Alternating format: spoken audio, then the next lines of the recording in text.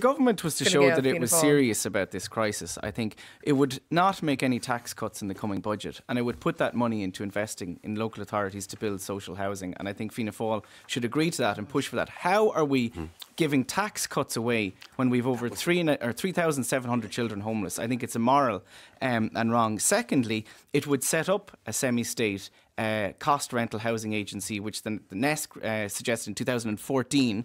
It's been sitting there as an idea. Why hasn't it been done? It should be done to build not 100 or 200, but 10,000 affordable houses each year.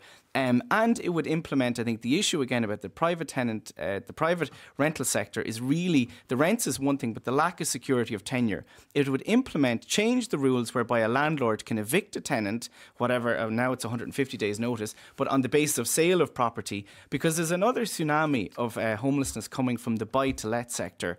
There's over 10 to 15,000 properties where tenants are in place that could be repossessed in the coming years in the rental sector by receivers, where receivers in place. Also, it would get NAMA to actually stop selling its housing. It's going to build and provide 20,000 houses in the coming years. It's going to sell that for the highest price it can get. A state agency pushing up house prices. We have enough land in Dublin.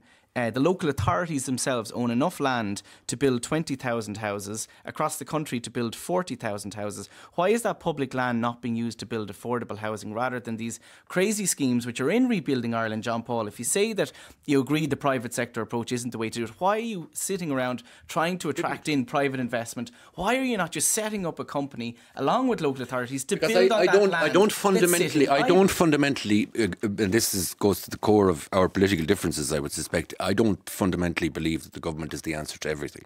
And I do believe... it is ideology. It is ideology. No, it's not. Absolutely. If it's that's an ideological position. Exactly. And I believe passionately in social housing provision, but not that the government has to build everything. This thing about the government creating... Build everything. You've land sitting there. You're talking about building 20,000 houses in Dublin. I can only talk about what's happening in the last quarter.